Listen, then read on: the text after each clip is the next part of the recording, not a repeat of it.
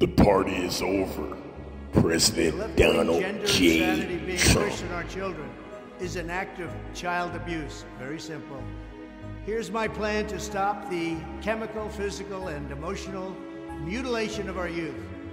On day one, I will revoke Joe Biden's cruel policies on so-called gender-affirming care. Ridiculous. A process that includes giving kids puberty blockers, mutating their physical appearance, and ultimately performing surgery on minor children. Can you believe this? I will sign a new executive order instructing every federal agency to cease all programs that promote the concept of sex and gender transition at any age. I will then ask Congress to permanently stop federal taxpayer dollars from being used to promote or pay for these procedures and pass a law prohibiting child sexual mutilation in all 50 states. It'll go very quickly. I will declare that any hospital or healthcare provider that participates in the chemical or physical mutilation of minor youth will no longer meet federal health and safety standards for Medicaid and Medicare and will be terminated from the program immediately. Furthermore, I will support the creation of a private right of action for victims to sue doctors who have unforgivably performed these procedures on minor children.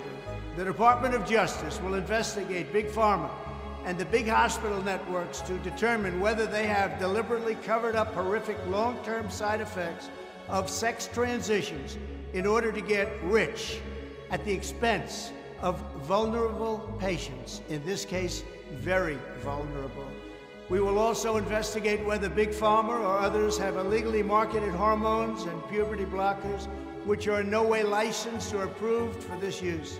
My Department of Education will inform states and school districts that if any teacher or school official suggests to a child that they could be trapped in the wrong body, they will be faced with severe consequences, including potential civil rights violations for sex discrimination and the elimination of federal funding.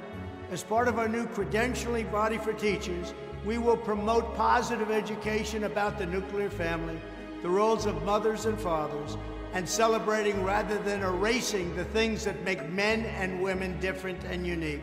I will ask Congress to pass a bill establishing that the only genders recognized by the United States government are male and female, and they are assigned at birth.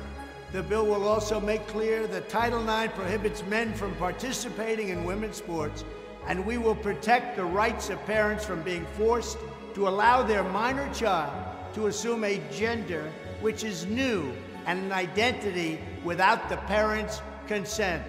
The identity will not be new, and it will not be without parental consent. No serious country should be telling its children that they were born with the wrong gender, a concept that was never heard of in all of human history. Nobody's ever heard of this, what's happening today. It was all when the radical left invented it just a few years ago. Under my leadership, this madness will end. Thank you very much.